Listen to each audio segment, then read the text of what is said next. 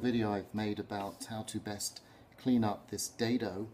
I've got close to my finish line, which is for a shelf. This is a cabinet side, it's for a shelf. I got close to my finish line with a router, and now I want to go right to the line and also clean up this little corner which was left by the router bit here. This is how I do it. I know some people suggest using a corner chisel, but I don't care for them because I find them very difficult to sharpen. As you sharpen this plane, you've got to be careful not to sharpen this plane if you're using, let's say, a file that has a grind on both sides. This is an auger bit file, so it doesn't. But still very difficult to sharpen, and a lot easier just to sharpen a straightforward chisel. So here's how I do it. Registering off whichever side you're measuring from, or you're referencing from. Create a clear knife line. Create a clear knife line to register your chisel in, and then using a nice wide chisel. As long as you don't have too much meat in front of the chisel, you're not going to move that knife line back. So starting at the back of the cabinet here, the chisel should just slot nicely into that groove. And you just move your way along, and the knife line shouldn't move.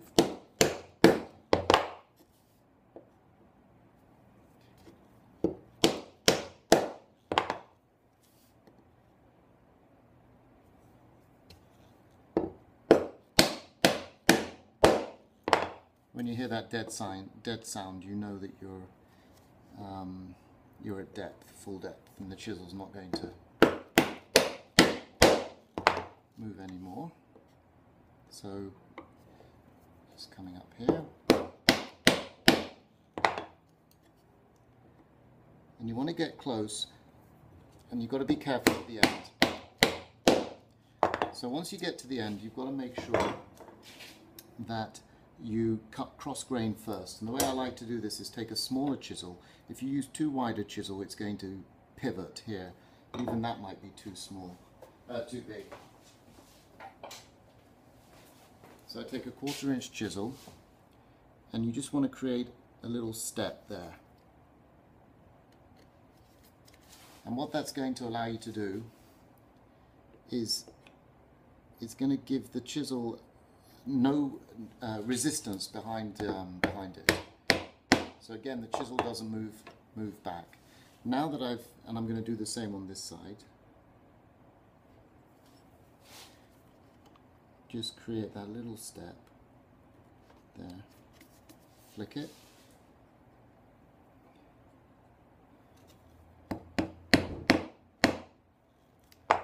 Now that that's cleaned up, I can come in with a wider chisel. This is about just under 3/4 of an inch, this dado, and I can safely chop down without splitting the wood long grain. And similarly here, I'll just clean it up.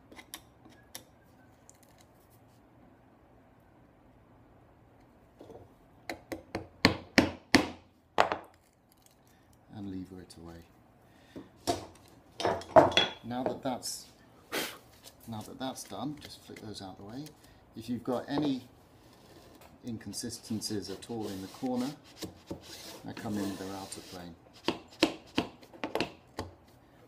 I've got a little bit more to clean up here, so again I'll come in this way, chop down here, chop cross grain, and then long grain, and then the router plane to lift it. So that's how I do it. Nice clean. Actually, I still got a little bit more on the other side here, which I can just do.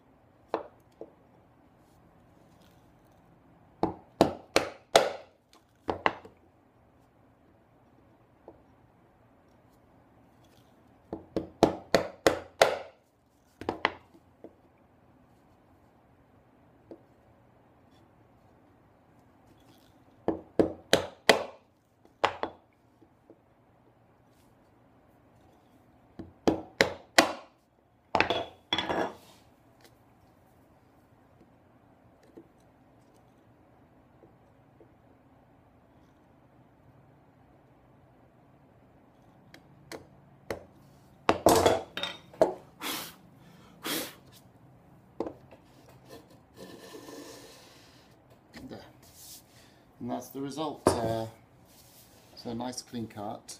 Let me just clean up that bit. I must have skipped part of it. So it's clean on both sides, and should be a good fit for my dado. Nice tight fit there. And that's how I do it. Okay, I hope that helps. Thanks for watching.